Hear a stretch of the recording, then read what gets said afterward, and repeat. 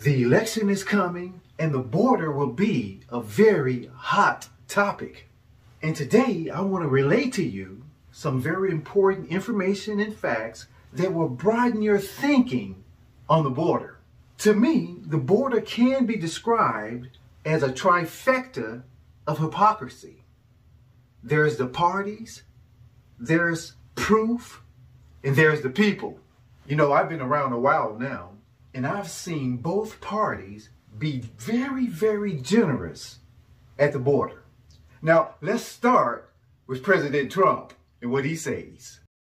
Millions of people were allowed to come into our country from prisons, from jails, from mental institutions, insane asylums. Hey, my friend, in 1986, what happened? En el 1896, President Reagan give you amnesty paper for everybody. Okay.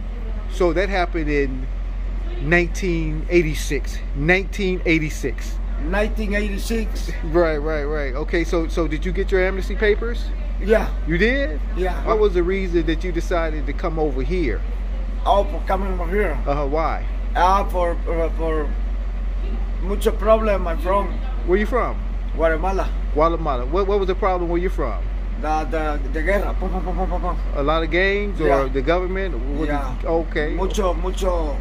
My brother, el army kill. Okay. All right. Okay.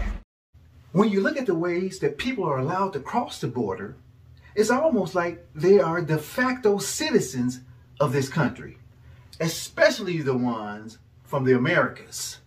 Almost like there are certain types of written laws or policies that allow them safe entrance into our country.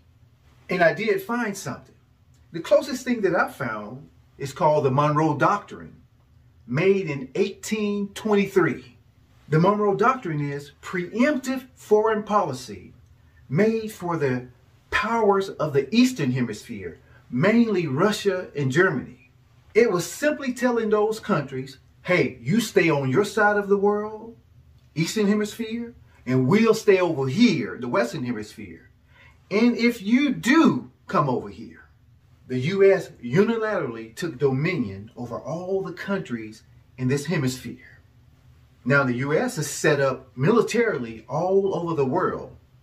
Now tell me, what country has a military presence in this hemisphere today? Can too much undocumented immigration hurt the country? Yes, it can, especially the way it is today.